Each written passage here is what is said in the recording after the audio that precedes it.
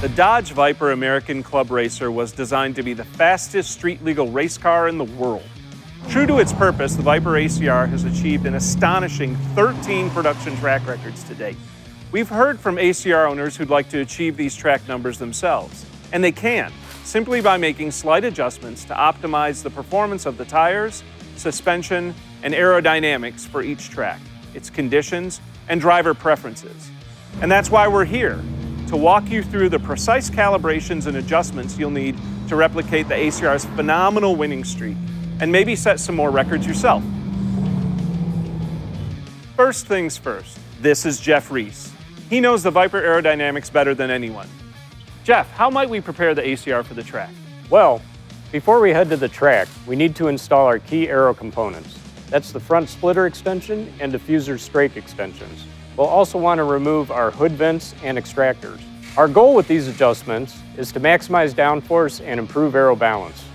When it comes to the rear wing, keep in mind this feature has a profound effect on handling balance. We recommend no adjustment be made to the rear wing unless it's done by an accomplished driver very familiar with the vehicle. For example, an experienced driver specifically looking to reduce aero understeer could change the wing setting from hole position 2 to hole position 1. Next, let's take a look at shock adjustment. Your ACR arrived stock at street ride height, so it'll need to be adjusted for track ride height, which lowers the center of gravity and moves the splitter and diffuser closer to the ground where they'll be more efficient. We recommend you start with a front ride height of 4.0 inches. The rear ride height should be 5.5 inches. This will give you a good baseline amount of rake and sufficient shock travel. Then we'll check the corner balance on scales to within 10 pounds of cross-axle weight to ensure symmetric handling. While we're at it, we'll make sure the sway bar is disconnected before these adjustments, and we'll reconnect it when we're done. Then recheck the corner weights and frame heights. Finally, let's check the alignment and the bump steer. A good starting point would be 2.8 degrees negative camber with 0.08 toe out per side for the front and 1.8 degrees negative camber with 0.11 degrees toe in the back. This will provide consistent, stable performance and optimize tire wear at most tracks. Now, those might not be the final readings, but like I said, they're a darn good place to start. As for bump steer, once our ride height and alignment are set, the bump steer should be as close as possible to zero as the suspension goes through its travel, to provide predictable and symmetric handling. Now, those are our basic pre-track adjustments. Naturally, you'll also want to check your engine oil and tire pressure, bleed the brake fluid if necessary, and make sure you've got sufficient brake pad thickness and tire tread. Then grab your helmet and get yourself to the track. We've got Tom Odell here at Waterford Hills Road Racing Track to show us how we go about setting new production car records.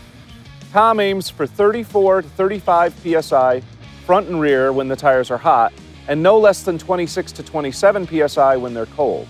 The tires can debead from the wheel if they drop below 25 PSI, and they can gain over 10 PSI during an outing due to temperature change.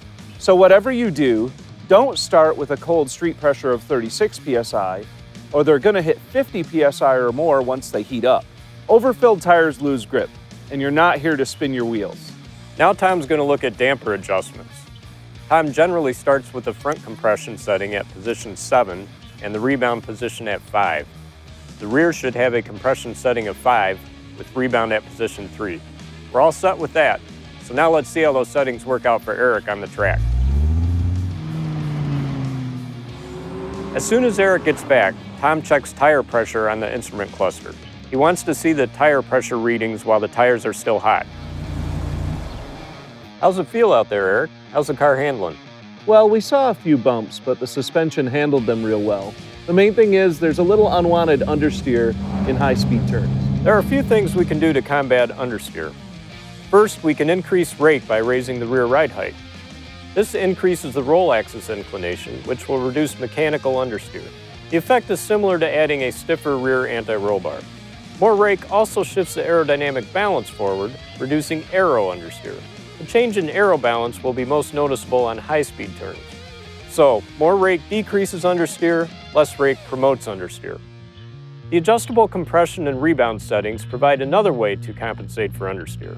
And it's quicker than a rake change, so let's try that first. If Tom adds 1 click of compression in the rear and removes 1 click of rebound from the front, that'll do a bit to reduce the understeer Erich just experienced.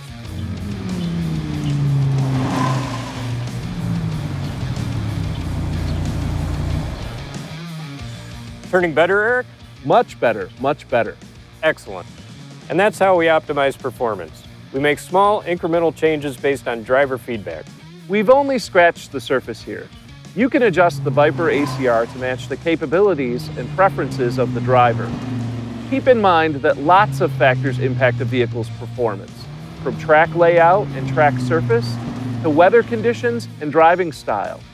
Always record any incremental adjustments you make and note how these changes interact with other conditions to affect performance. The challenge and the fun lie in finding the best setup for a particular track and driver on any given day.